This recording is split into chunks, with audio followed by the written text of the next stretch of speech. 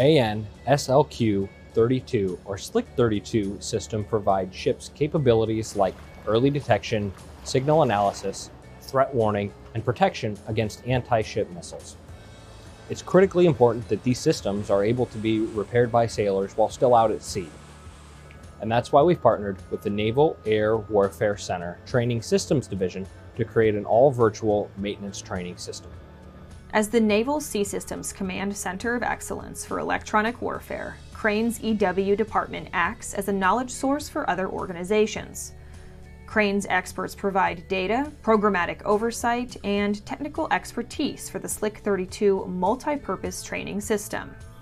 The system is a three-dimensional gaming environment displayed on 4K instructor and student screens. It is one of the first high-fidelity resolution training systems for maintenance of a surface system, giving users an optimal learning experience. With a physical system, sailors have to train in groups and take turns in different roles, leading to less individual time learning the equipment.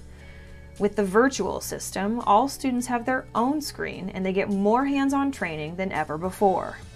In addition, physical SLQ-32 systems can initially cost more than 3 times the amount of the virtual training system and have more maintenance, expenses, and downtime.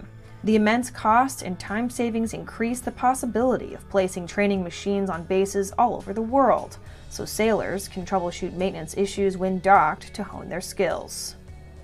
We want our warfighters to be as safe as possible while they're out at sea. This includes being able to quickly react and think on their feet when maintenance issues arise with the SLQ-32. This system is an integral part of our surface fleet, and it's important that we provide the best training possible to our sailors before they go out and put that training into action.